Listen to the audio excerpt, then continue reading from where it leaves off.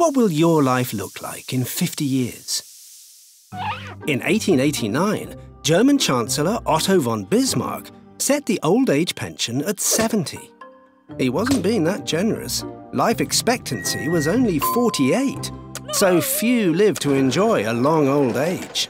These days, there are over 100 million people aged 80 plus, a number that will quadruple to 400 million by 2050, which means we're entering the golden age of retirement. Fantastic! But fast forward, you've quit that day job. Friday lunch with the girls is a weekly highlight. And beforehand, you have a date with your trusty hairdresser. You take the same bus as always, but strangely, the streets don't look familiar. Suddenly, you feel frightened.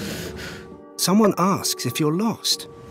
And to your alarm, you realise you are. Hopefully this won't be you, but it could be. 1 in 3 seniors will die with dementia, damage to the brain that can turn your golden years into a confusing and difficult experience. But your brain is not only home to the potential problem, it's also the solution. In Vienna, scientists are dissecting hundreds of brains to uncover why some people get Alzheimer's and some people don't. In Paris, researchers comparing groups of older mice and humans hope to uncover the key to a healthy old age. Meanwhile, near London, Hector the robot is being developed as a helpmate for the future, nudging owners to play brain-stimulating games or keep in touch with friends.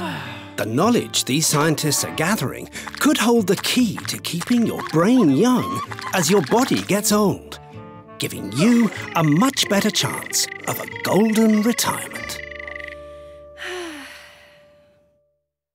To find out more about how scientists are working to change your future, go to www.hellobrain.eu.